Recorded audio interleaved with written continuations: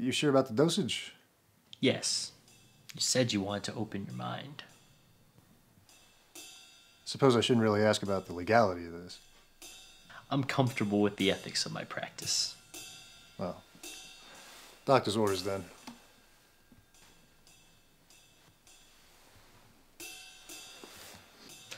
Good. Now let's talk about your case. No can do, Doc.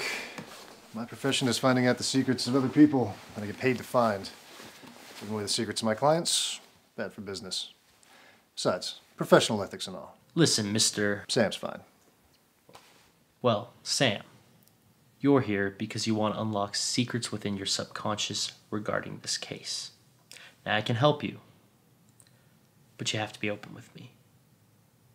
Understand, everything you say here will be in the strictest of confidence. Professional ethics and all.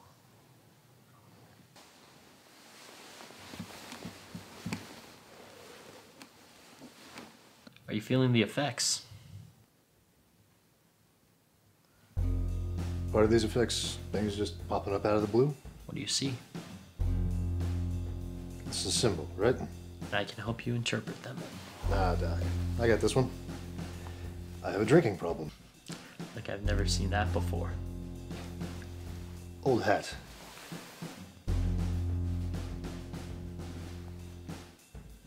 Interesting. What are you seeing now? Walkie. Talkie. That could represent lines of communication.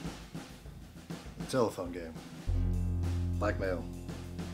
Just people talking and people being afraid of people talking. So you're working on a blackmail case then? Roger.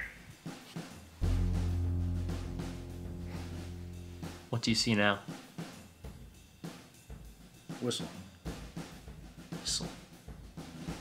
Does that mean something to you? Could be a source I use.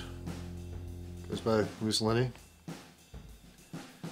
Blows the whistle whenever things go outside the bounds of decent criminality. And you knew Lenny well.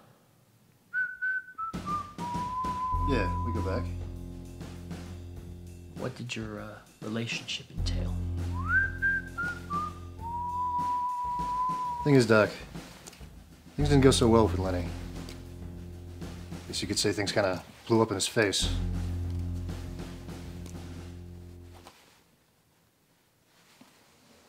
Strange thing is, just before he shuffled off this mortal coil, he pointed me in your direction. Trying to say something here, Sam? Just that you're in a unique position to get the kind of secrets people would rather not have in the telephone game. Especially with this nifty truth serum. Sam? Which would be fine, except you've already been referring to Lenny in the past tense. Lenny was sleaze, but he was a friend.